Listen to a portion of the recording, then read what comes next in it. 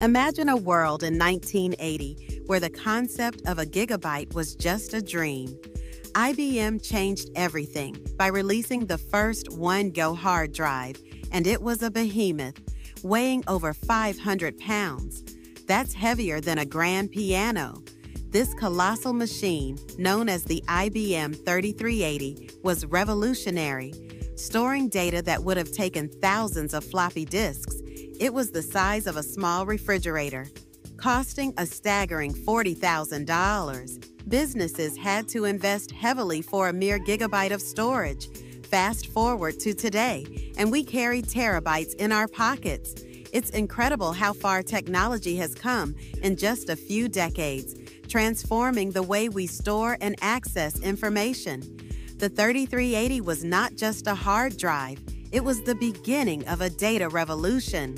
Thanks for watching. If you enjoyed this video, don't forget to like, share, and subscribe. Follow us at Trivia Talk for more amazing content. See you in the next one.